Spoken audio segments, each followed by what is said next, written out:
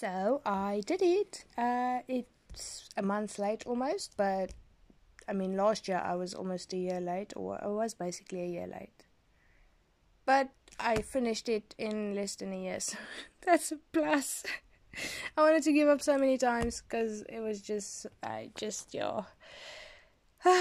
But I am happy with a few of these, so let's have a look-see, shall we? I made this little book like I did the 2019 version. I stuck this small piece of umbrella cloth, which I thought was really cute, just in there, and a prompt list with some washi tape, what I thought was really cute. The first prompt was fish, and I had this idea in my head where I was going to use my OCs, Zuri, Luca, and Abe, for the whole of Inktober, and that didn't last very long, but I am happy I did it like that in the beginning, but I'm happier with some of the stuff afterwards, so you guys will see that soon. The second prompt was Wisp, and they look terrible. Their body proportions are way off, and this is what happens when you lie down to do art. Like, you can't see what you're doing properly. This third day was bulky, and I drew kind of like a snow day, which I notice now I drew grass here and snow here, so it was half a storm, I suppose. I don't know, so I just gave them a lot of clothes and made them look all bulky. Yeah. And then it was radio, so Abe and Luca are tormenting Zuri while she's trying to make herself breakfast, and she's just done with them. They're just too much. I really like how her face turned out in this one. And then it was Blade, so I drew them hiding from maybe a serial killer or something, but Zuri's got her own blade, and they're hoping he just passes by and doesn't enter. This was interesting, and these little thingies in the door took forever to do. For Rodent, I didn't have a lot of ideas of what I wanted to do, but I did remember when I was younger we had a school play where we dressed as rats and climbed through a wall or something. It was weird. Then it looked super boring, so I added the graffiti, which I'm happy with, and I wish I'd have done more of it, because this red actually is super cool. Fancy, I just decided to throw them into a Happy New Year party, and look, I didn't have any suits that fit him, so I had to borrow maybe from a friend or from his parents. The suit's a bit bulky on him. And then for Zuri, I just gave her like a very plain cocktail dress.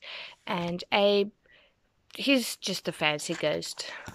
For teeth, I drew them smiling, obviously.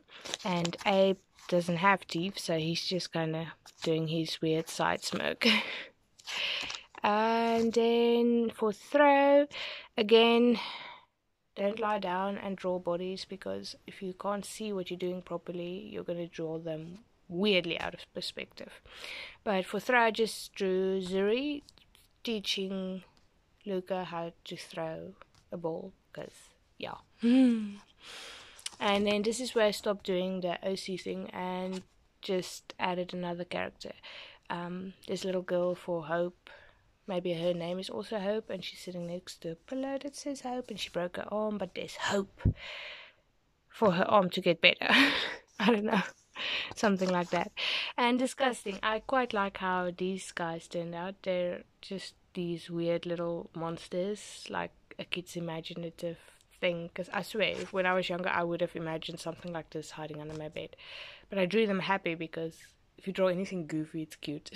Well, not anything, but most things. And then I drew a slime monster from somebody's adventure, but they didn't win because the slime monster gobbled up his hand and the sword and the adventurer's apple and his map. So good luck to that adventurer.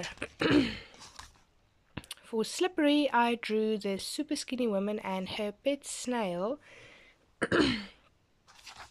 that is humongous, and a little goat in a floaty in a swimming pool, maybe on TV.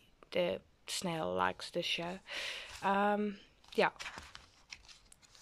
And then for Dune, I kind of went for like a post-apocalyptic type of world, where the survivors mark where they live, their houses red, so that people know, okay, this place has been taken. But this guy wanted to see if anybody does still live there, because that looks like there could be something salvageable inside. Armor, I decided to draw two students. I'm just gonna say they're like maybe a secret organization, and they're students and they have to learn to fight, so they are wearing their armor so that they don't get too gravely injured.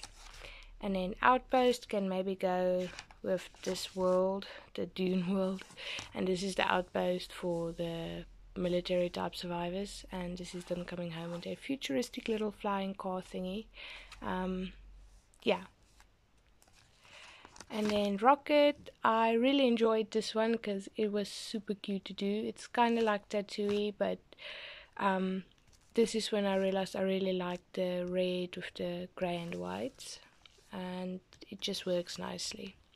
For Storm, I just drew like a little potion bottle with a flower. The flower I added afterwards because it looked very empty, and I thought it was super cute. In the back I did draw about like I think 2 geese in like a stormy situation, or the calm before the storm, but they didn't come out very nice, so eh.